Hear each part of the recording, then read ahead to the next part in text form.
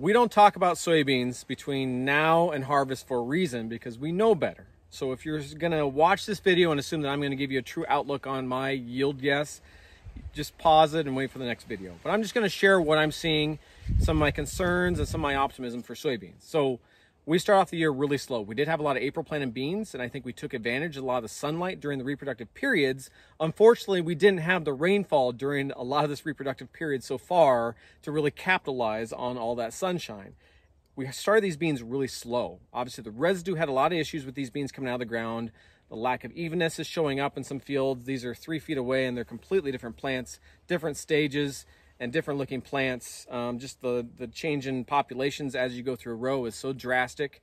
But we started these beans off slow, and we had cool soils, and we didn't mineralize a lot. And I think some of this is really adding up. We didn't have a lot of nutrient uptake early for that first 30 to 45 days. Sure, we got the roots down in June when we had it dry, but we didn't have the rain to come with it. We had a lot of sunlight penetrating down in the canopy, so we stacked a lot of nodes. We don't have a lot of tall beans. We have some beans that still haven't even canopied. But I think, honestly, that lack of uptake early, with the lack of rainfall and that slow growth, is a reason why we're seeing a lot of drastic patterns in fields. I think most of them are sulfur tied. If we start looking at tissue tests in these areas or these operations or these fields where we have less sulfur applications, or maybe you're just using, elemental and maybe not using a sulfate form, some of that is adding up. There are other parts of the field that are just low fertility and tough soil types that are just kind of giving up. Now, I don't think we're drastically drier through my whole geography, generally speaking, than any other of the last 4 or 5 dry years we've had. But these patterns are really showing up because the lack of uptake that we had early. And I think we're seeing that detriment, and that's starting to add up.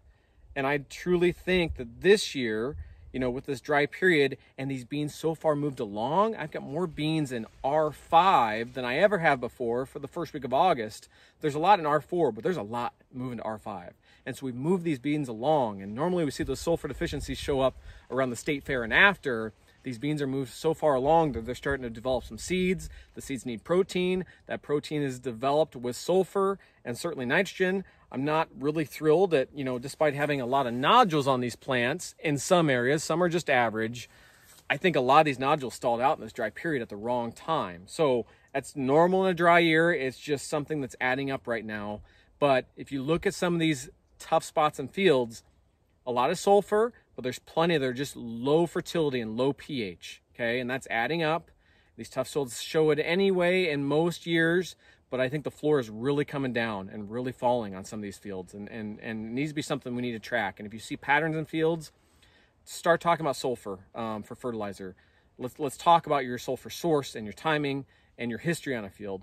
But then general fertility, I don't want these patterns showing up in corn the next year. So let's start talking about fertility. We certainly have residue patterns that are causing more issues because some of those areas with high residue, we didn't get our roots down at the right time. So we didn't have as much uptake. So the residue is causing that issue.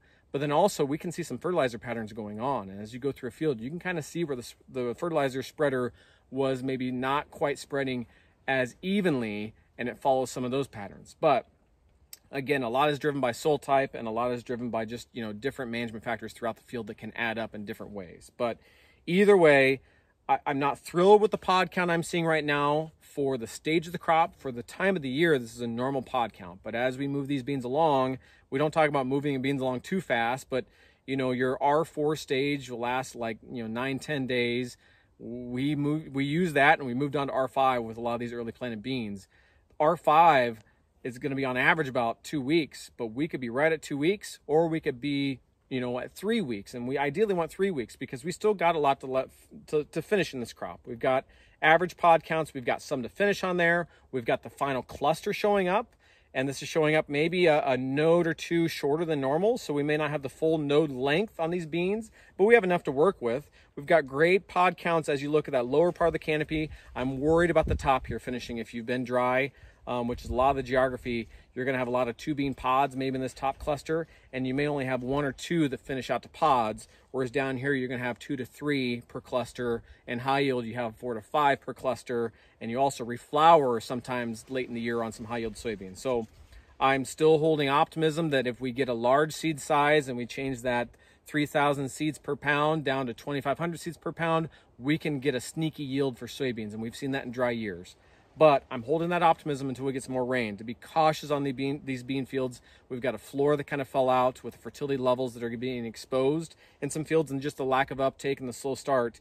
And these beans still have a long ways to finish. So I just said some concerns and optimism in the same video like a normal agronomist would do in August, but understand that they're really tricky to pin down. And we have a lot to finish and a lot of factors to assume at this point until we get some more rainfall. So if you have any questions on fertility or where your soybeans sit, or if you have any concerns on these field patterns, let us know and we'll talk. Thank you. That concludes this Pioneer Agronomy video podcast. Visit our page on Pioneer.com and follow us on Twitter and Facebook for more agronomy insights.